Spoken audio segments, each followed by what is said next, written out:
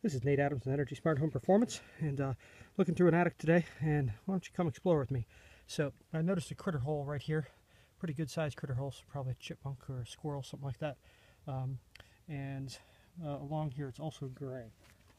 You can see where it's gray along there. This is right along a knee wall. This goes to a great room, and then up top goes to another attic, a top attic. Let's see what's hiding down in here. Something's going on. Move everything around. Aha. You see that line right there? That's a top plate. And then up under here is likely another air leak too. And then this right here probably leaks as well. So these are the various things that I'm looking for when I'm hunting in a house. This house has ice dams, and that's going to be one of the contributors right there.